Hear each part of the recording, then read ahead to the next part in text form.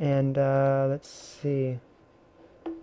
Let's go back to doodads. And I like rock giant, but the problem with rock giant is that, and that I discovered this, is that it doesn't have any collision. So your unit, unless you put some specific blocking, invisible blocking around it, units are just going to be able to walk through them. So I'd actually recommend not using this rock unless it's outside your outside any actual playable area. Like I wouldn't put one here because then I'd have to do all this custom invisible blocking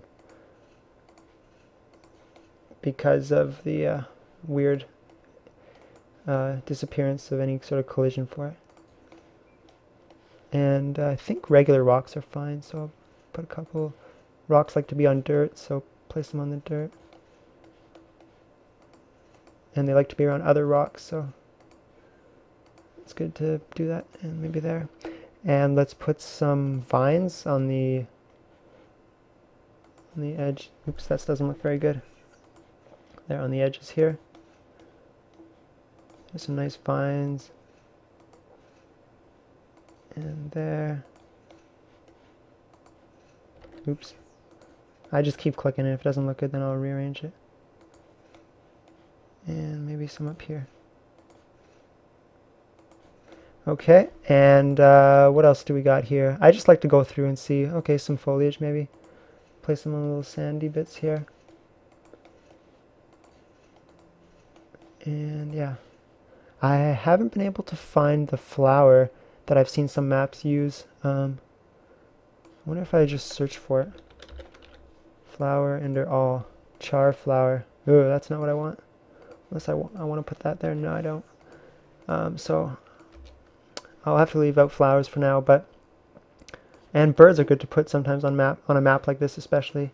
It just appears as an arrow, but they look pretty good in game. They're not just an arrow. What else do we got? Waterfall. Okay, waterfall positioning. So I'll place it whatever, select it. It's kind of hard to select. You kind of have to drag. There we go. And then hit enter because you can't really double click it because of the way the model's set up.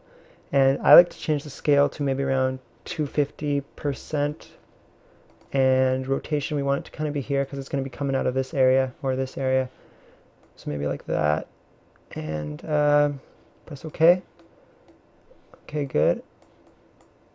I lost selection of it.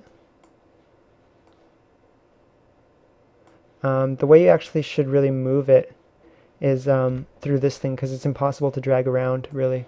So I'm gonna move it a bit left and a bit down. There we go, that's kind of where I want it. And then to move it down now so it's actually coming out of the cliff somehow, you just change the height. Maybe, let's see what -1 does. Oh, that didn't do anything. How about -5? Okay, I was looking a little bit better, but control right click drag here. You can see that it's still not really coming out of the right thing, so I think I'm going to move this over a bit and this up a bit. Okay, and then I'm going to make it -10 height now. It just needs a little bit more. -14. Oops, too much. -12. Okay, there we go. And then control copy and paste. And let's put another. Oh, no. Oh, I actually got selection of it that time. That's interesting. Enter, and let's make the height -12 again, and rotate this one down a bit, and maybe scale 225. Oops, way too low. -6.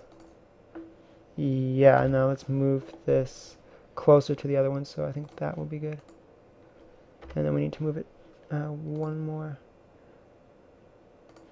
And maybe there, and move it down a bit. -8.